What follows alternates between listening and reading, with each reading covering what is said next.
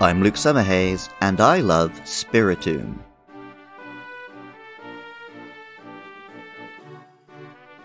In Hinduism and Buddhism, the number 108 is of great significance. Groups of deities or of servants of deities are often numbered 108. In Buddhist teachings, the 6 feelings taste, smell, sight, sound, touch, and consciousness, multiplied by 2 for pleasant and unpleasant, and by 2 again for internal and external, and by 3 for past, present, and future, are the 108 feelings a human can feel. This is in turn the 108 temptations which must be overcome to achieve nirvana, and leads to a bell being struck 108 times at New Year. And subsequently the number appears regularly in East Asian culture.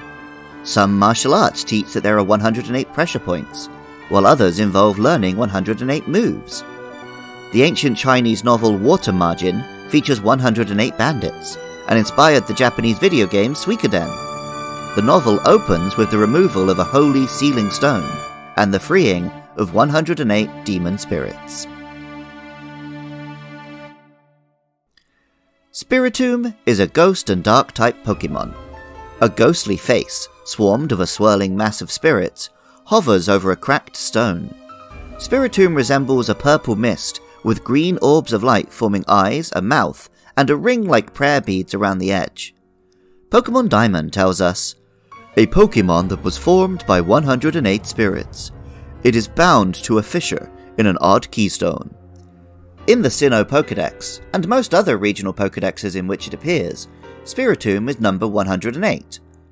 Though in the National Pokédex it's number 442, and I don't think Spiritomb could even play football, let alone what role it would play in a 4-4-2 formation.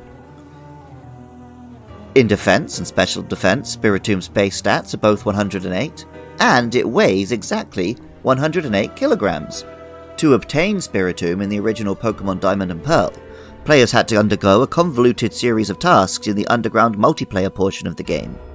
In Pokémon Legends Arceus, the player has to collect 108 wisps dotted around the game's maps. Legends Arceus Pokédex tells us, it lays curses by thinking wicked thoughts. Writings tell that this Pokémon was born out of the assembly of 58 malevolent spirits.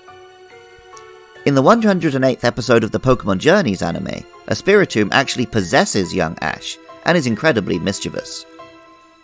Pokémon Platinum tells us, its constant mischief and misdeeds resulted in it being bound to an odd keystone by a mysterious spell. And Pokémon Pearl is even more explicit, saying, it was bound to a fissure in an odd keystone as punishment for misdeeds 500 years ago.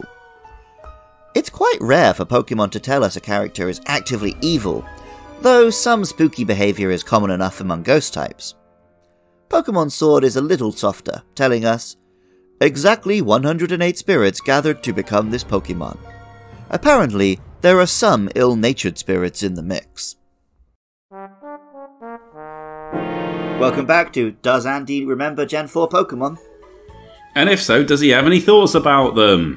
Spiritomb is a ghost Pokemon. It is. That is a big swirling vortex made of purple and green. Like, I don't know, sick. Doesn't what not is purple look and like green? sick. Purple and green is... There must be a thing that's purple and green together, right? Well, it's both kinds of grape. I wouldn't really... You think it's someone who ate loads of grapes and then vomited. Purple and green is just villain colours, isn't it? Like, I feel that the juice isn't just going to blend into each other. Well, no, because I don't know if I like the sound of that, because as somebody turns all of these things purple and yellow, just to make a point. You are I quite don't want to be villainous. supporting the... Yeah, that's true. I feel there must be some good guys with purple and green. Like... I'm just thinking Lex Luthor, purple and Batgirl's green, purple and Green yellow. Goblin, purple and green. No, but I have managed to get Brainiac, purple and yellow by purple and green. Batgirl. Oh yeah, she's like that dark purple with some yellow highlight. Yeah, there we go, I'm Batgirl. You just end it on I'm Batgirl. I'm Batgirl! Spiritomb's ghost and dark typing meant, like Sableye, it had 0 weaknesses before the introduction of Fairy type. Along with some decent bulk and a levitate ability, This made Spiritomb a useful Pokémon for interrupting an opponent's plans. It has never been absolutely top tier, as other ghosts are similarly effective while having a bit more attacking heft, but it's always a tricky opponent to face. Ghost stories often involve a spirit being linked in some way to a physical object in the mortal world.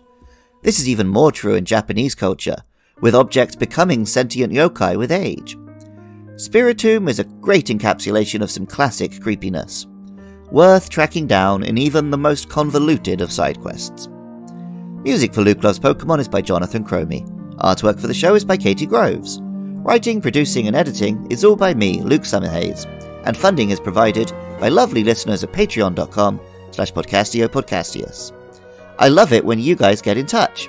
Hit me up on Twitter or Facebook at LukeLovesPKMN and let me know your thoughts about our next monsters, Gible and Riolu, or share your love for any Pokemon. Pokemon Scarlet and Violet are with us, so on Sundays we have bonus episodes about the Pokemon of the Paldea region. Also, join me Friday and Saturday nights from 8 PM UK time at twitch.tv/LukeLovesPKMN for my streams. Even if you don't feel like doing any of that, thank you so much just for listening. I love Spiritomb. And remember, I love you too.